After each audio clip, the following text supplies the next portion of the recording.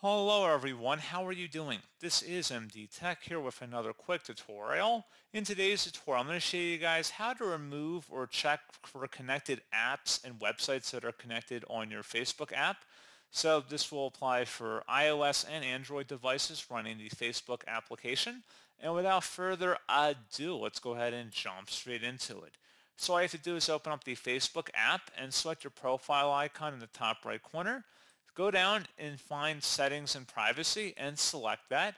Underneath Settings and Privacy, select the Settings button, and then scroll down underneath where it says Your Activity, select Apps and Websites.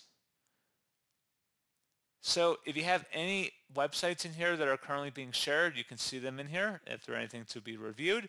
You can also select View Removed Apps and Websites to see if there's anything listed on here, and you could view kind of a sort of archive of that. If any were listed in here, you could easily remove them or delete them over here on the side, and that is all you would have to do.